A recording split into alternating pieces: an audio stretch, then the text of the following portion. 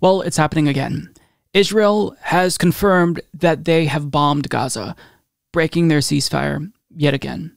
Now, this is a developing story. As I record this, the details are still scarce. Having said that, though, here's what I know at the time that I'm filming this. As AJ Plus reports, breaking, Israel confirmed it launched airstrikes on occupied Gaza. The attack comes weeks after Israeli airstrikes in May killed over 250 Palestinians and hours after Israel allowed a far-right nationalist march in occupied East Jerusalem. Now, a lot of folks who don't necessarily follow Israeli politics too closely might be thinking, wait, I thought that Benjamin Netanyahu, who was like the main problem, is out.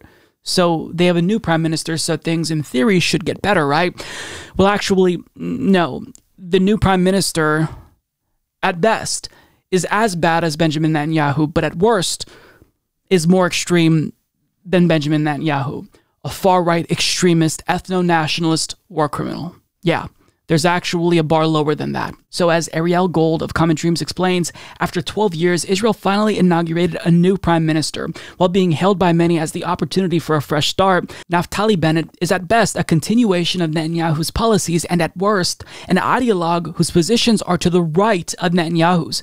In 2013, as Middle East peace talks were set to resume after a 5-year freeze, Bennett reportedly proclaimed to Israeli National Security Advisor Yaakov Amidror, "I've killed lots of Arabs in my life, and there's no problem with that."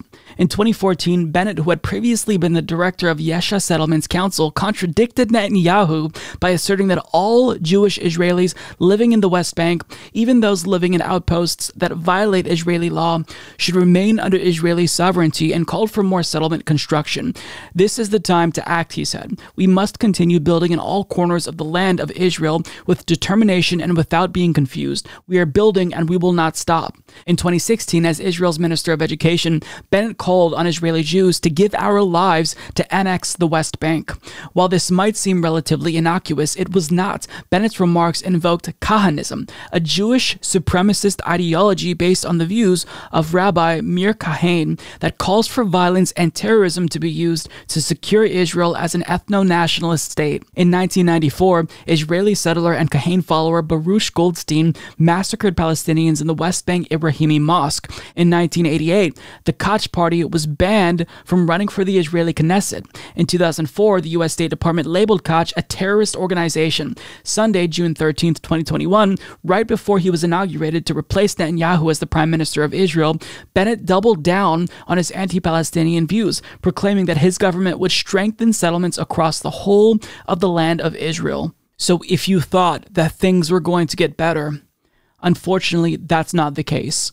Again, at best, this is a continuation of the status quo, but things could deteriorate further with this extremist. And really the only check on his power is he has to hold together this really broad coalition of parties. Otherwise, he's not going to remain in power. So he does kind of have that check on him. But this individual is an extremist. He's not just an ethno-nationalist, but he is deeply theocratic.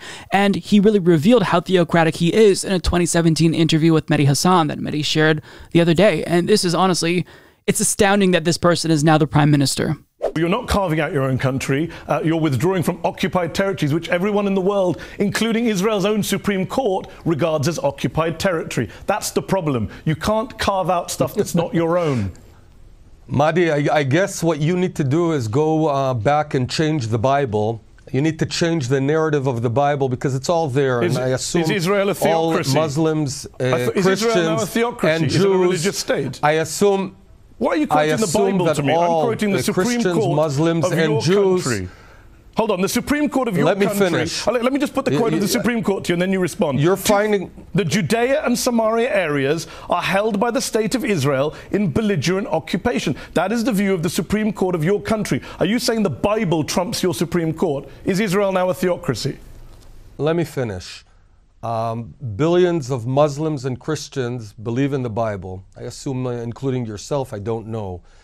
If you want to say that our land does not belong to us, I suggest you go change the Bible first, come back and then show me a new Bible that says that the land of Israel doesn't belong to Jews. Well, I mean, this book with talking snakes and other mythical creatures, you know, three-headed beasts, it says that Israel belongs to us. So, sorry, Palestinians, looks like you all have to leave your homes and go away.